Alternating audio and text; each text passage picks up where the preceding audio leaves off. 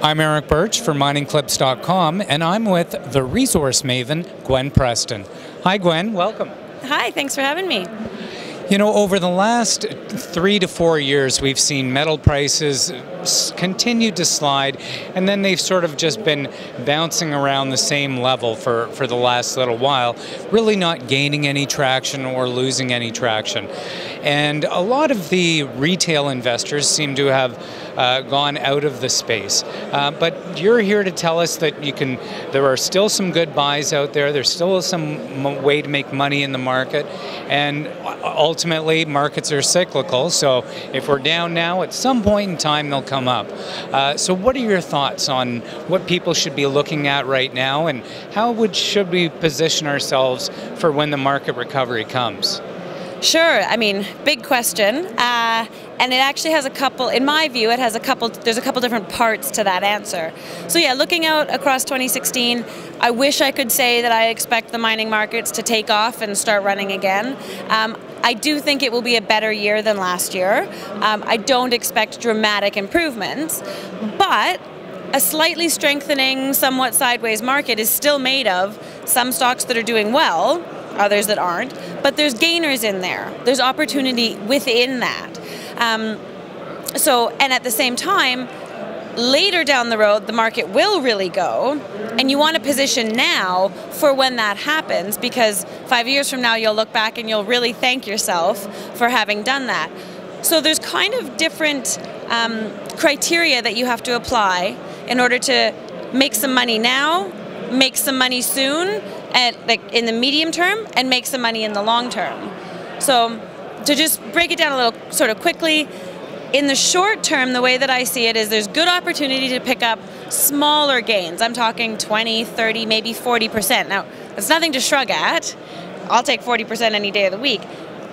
Mining investors invest in this sector because the gains can be much bigger than that. But they're not really available right now, those huge gains. So let's pick up the 20%, the 40% if it's there. And those opportunities come from seasonality, so understanding predictable patterns in certain commodities when they move, and sort of the sector when it moves. There's real opportunity in that.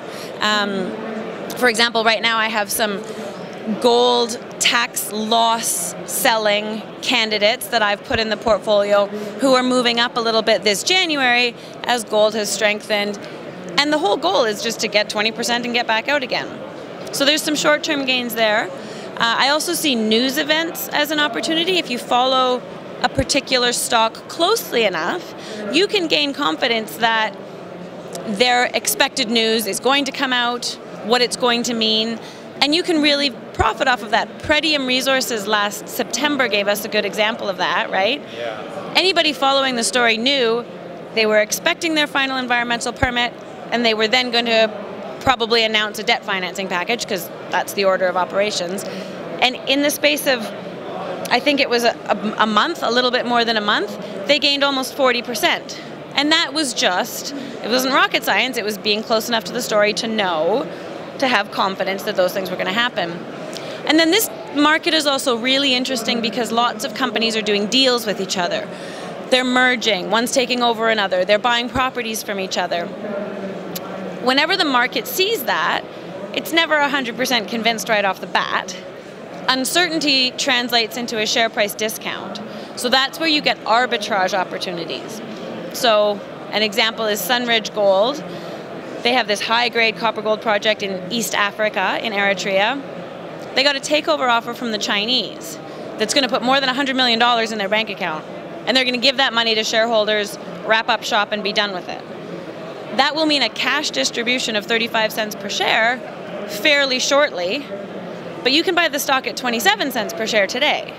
And that's just because the market isn't totally convinced that the Chinese are going to come through.